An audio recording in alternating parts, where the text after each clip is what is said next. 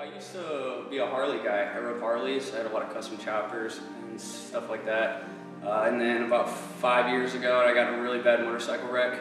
I was in ICU for a long time. I was in a coma for about a week.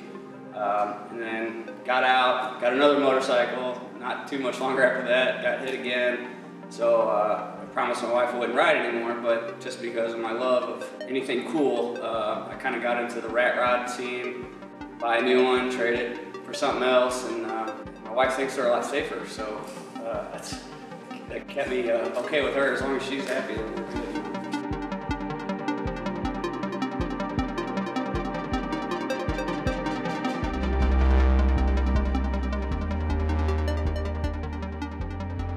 Hi, I'm Brandon Greenwell, and I own the '76 HEMI bug. So I followed the builder, Gus at Lucky Gunner Garage. I followed him on Instagram and stuff. He builds a bunch of really cool cars. And then once he finished this build, he had a video on Facebook that went pretty viral.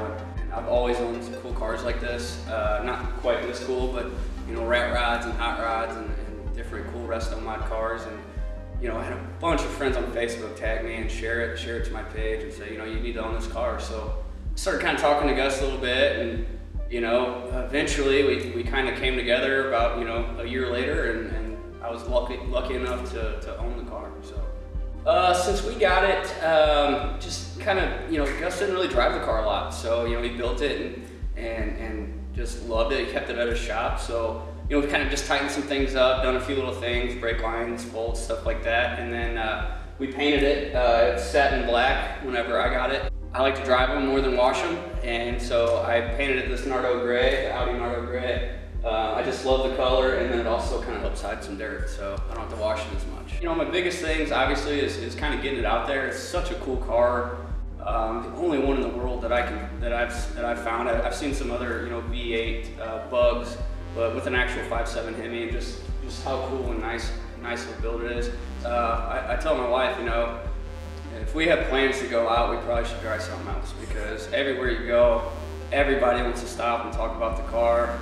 Just drive, even just a simple drive to the gas station, it takes an hour.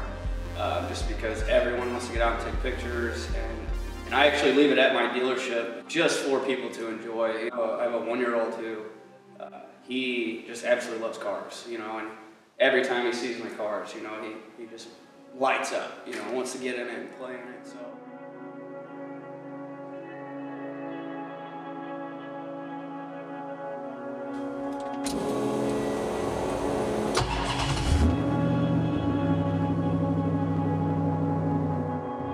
Try to get out there, go to shows, drive as many cars as you can. Just get out there and see stuff, It's one thing, in fact, just half an hour ago we were at the gas station and a kid came up and said, I didn't know who he was, he said, tell you what, that car looks 10 times better than it does all over Instagram, and the car is obviously going viral and everybody loves it, but being able to see the car in person, touch the car, sit in the car, go for a ride, whatever it might be, it really is just a whole nother level of excitement and coolness to it. A lot of people aren't, money-wise or whatever, able to actually buy and own the cars, but just get out, enjoy it. Like out here where we live, there's always a bunch of cool cars up and down the road.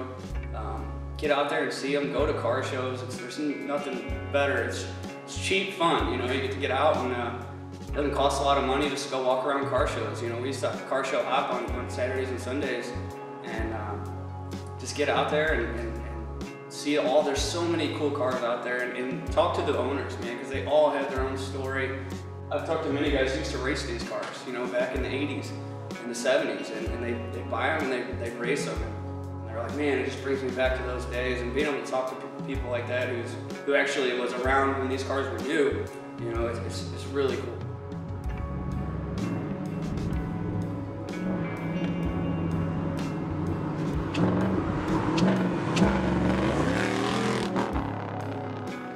Sometimes people just slowly build them the way they want them, or sometimes, like myself, I buy them, sell them, trade them, and kind of customize them a little bit to the way I like them.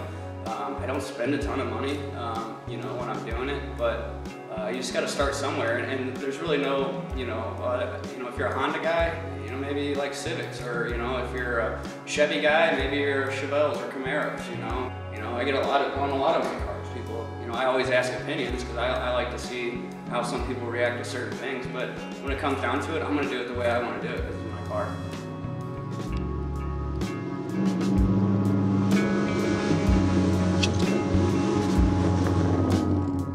Really no uncool way to build a car. Do it however you want to do it.